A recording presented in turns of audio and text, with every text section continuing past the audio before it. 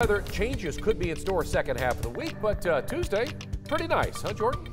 Yeah, I would absolutely agree, Chris. It has been a very nice day across the entirety of Central Texas as well as the Brazos Valley. And we're in those mid 70s, but we're starting to see those clouds build in because of that moisture with that southerly wind. And it's coming at a pretty good clip at around 20 miles an hour. Relative humidity, though, at around 58%. And as we look at temperatures across the region, we were briefly at 80 in places like Lampasas and San Saba. We've dropped back down to those upper 70s.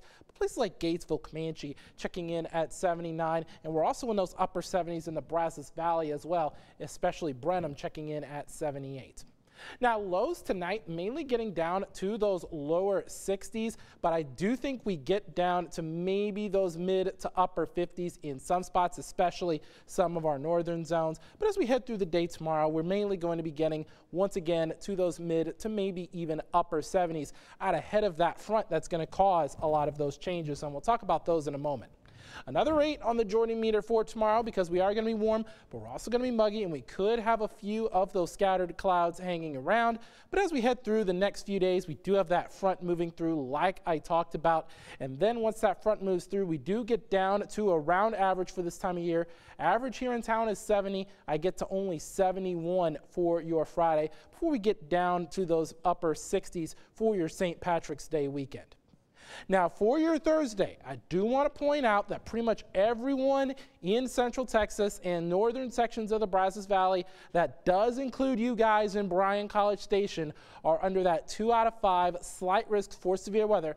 And for my money, I think some of our northeastern zones could have the best chances for some of those stronger storms.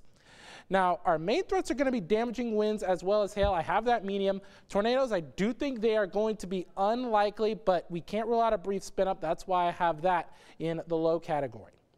Now, as we go hour by hour, this is your Wednesday morning, but then as we head through your Wednesday afternoon, we do get to those upper 70s. Some areas may try to make a run at 80, especially as you head closer to the big country, places like Brownwood, Comanche, that could get up to around that 80-degree mark. But then by the time we get to Thursday, that's when those storms pop up. And then as we head through Friday, that front then makes its way through and really starts to drop our temperatures as we head through your Saturday morning.